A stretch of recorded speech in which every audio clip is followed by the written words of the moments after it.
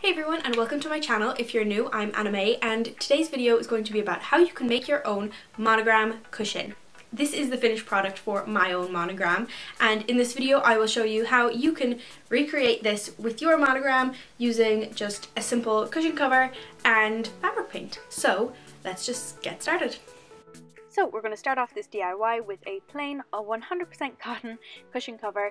I got mine at a local discount store, and for the monogram, I printed mine off. It was a screenshot from a website I will link down below. I believe it's Mark and Graham, and they do a few different formats. That is a little X-Acto knife that I just placed there that I'm going to be using to cut out the monogram. The fabric paint I chose was from Dylon. It was just white. I got it again in Range in Limerick, which I talk about in another haul. Got a lot of stuff there. And to cut out the monogram, I obviously have my X-Acto knife, and I have a hardback copy so it wouldn't cut into my poster board, because I use that for plan with me's. So I just cut out, I did all the little curved edges at first, and then I brought in a ruler so that I could get some nice straight edges for some of the letters.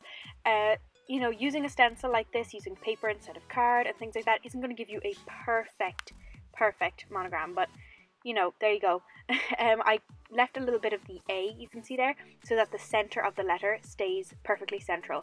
And I definitely suggest doing that if you have time, or if you have a middle part of a letter like I do, just to make sure everything stays nice and even, and you can just fill it in freehand afterwards. I was just trying to center this as best as I could, and after I was done figuring out how to center it, if you watch it over there, I like folded it a few times to find the center, and then put a pencil mark and then measured, you know, just made sure it was pretty much even. Again, I wasn't too fussy about this being so exact. If I wanted a perfect cushion cover, I would have bought one on Etsy, so I just thought I would try and do it myself. So I used washi tape to tape it down, and I taped down actually some of the little corners and stuff in the inside. You might see me do that in a second. And I put the hardback copy underneath as well, because the paint would leak through, because it is just 100% cotton. And you can see I'm just sticking down the center bits there as well. The washi tape wouldn't leave any residue, so that's why I chose to use that. And then I went in with the paint. So you know, the fabric absorbs a lot of the paint, so you do have to be careful as to how you apply it, and you know, so it doesn't get too messy. But I just used a flat paintbrush, just a really cheap paintbrush. I have a lot of them, and I just filled in the letters and made sure to press down on the stencil when I was going near the edges so that it wouldn't leak as much. I did have a few little slip-ups, as I said before. It didn't turn out perfect, but I am still very happy with how it did turn out. That's something that you can be careful of, you know, yourself.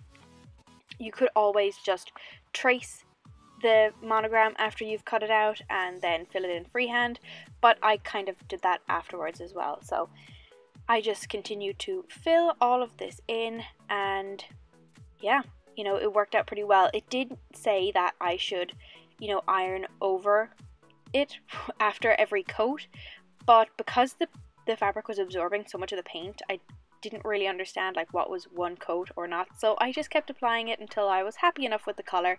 As you can see, it didn't turn out like bright white, but that's to be expected. It's fabric paint on a dark grey, so you know, again, if I wanted it perfect, I would have bought one on Etsy.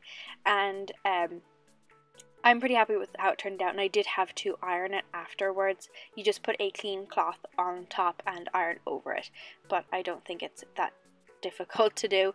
Once I was done with this, I let it dry with the stencil on, so as to not blur anything, and then just pulled off the stencil and, you know, ironed it and put it on the cushion. So I hope your cushion turned out as well as mine did. I think it looks so cute, and I can't wait to put it on my bed this year in college. If you enjoyed this video, please do give it a thumbs up and subscribe for more content like this.